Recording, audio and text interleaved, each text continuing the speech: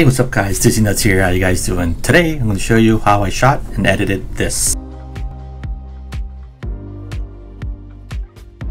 Okay, pretty cool, right? Now this is actually using a technique called bracketing, and I've actually done a couple of videos of this before where we combine 3 photos to make one.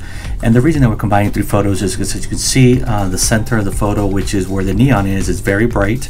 And when it comes to trying to process this photo, if the neon's very bright, some of the other stuff will come out overexposed.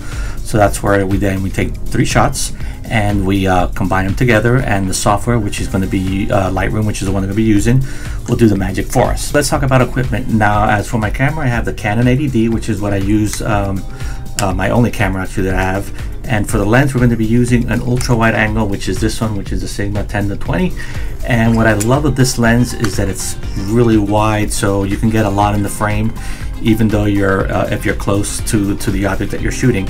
And since this is a crop sensor, well then you know it's closer than what it really is compared to other cameras like full frames and other stuff like that. So again, Canon 80D and lens, which is my Sigma 10-20. Now as for settings, I'm going to be shooting manual mode, and the reason for that is that I want to be able to control all 3 settings of the camera, of the exposure that we're taking.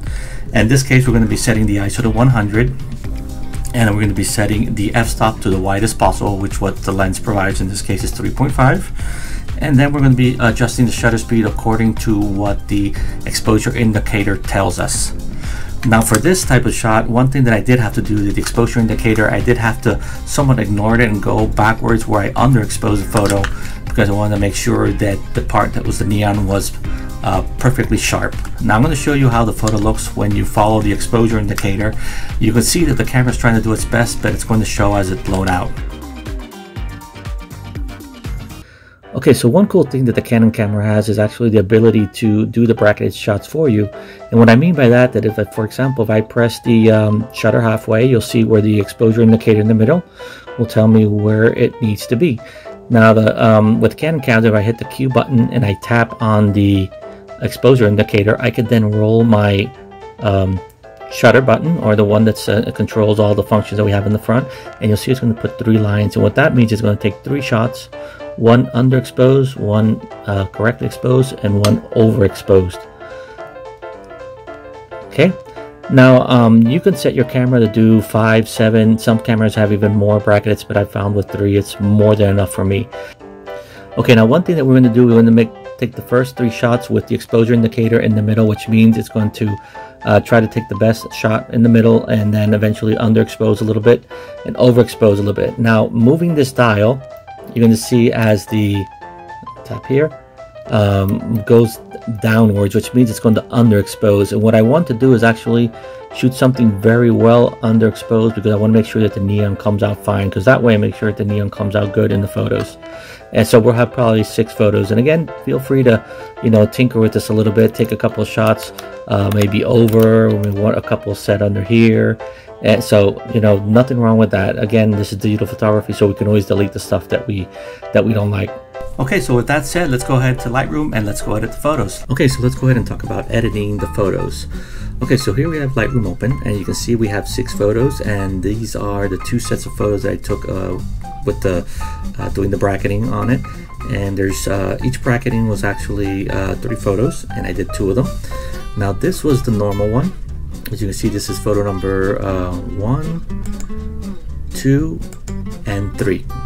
Okay, and then I have the other set of photos, which is where I underexposed, which are this one, which is 1, and you can see where I made sure that the sign in the middle comes out as it should, but obviously you see all around it, it's all dark. So, and then here's number 2, which is a little brighter, and number 3. Actually, this is number 2. I'm sorry, 2. This is 1, 2, and 3.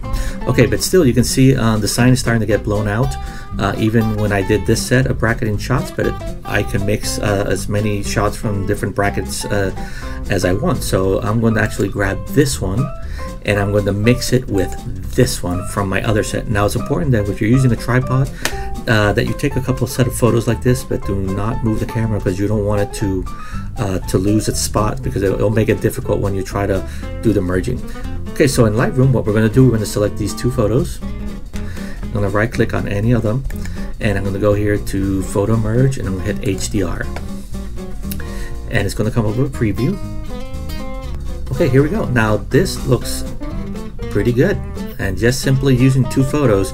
Now again, you want to try and play, you know, with different combinations of photos to see which gives you the best result, but I think we got really lucky on this one. This looks really good as it is, and so we're going to go ahead and hit merge. And the good thing of this is actually that since we're using raw files, which allows us to get some really good details, it's actually going to create a HDR file in raw format. So with that, it'll allow us to go in and do, you know, edit a bunch of really cool stuff in there. So okay, so here's our photo as it came back after Lightroom has processed just those 2 photos. And some of the settings are already going to be in here because Lightroom will try to adjust it accordingly. Now I'm going to bring the highlights down a little bit to somewhat, that you can see that this somewhat defines itself a little better. But the moment that I do that, you're going to notice that the whole photo is going to go a little darker, which is not what we want. So what I always recommend people when you're editing these types of photo is first think of the whole image and then go inside and tweak the little details.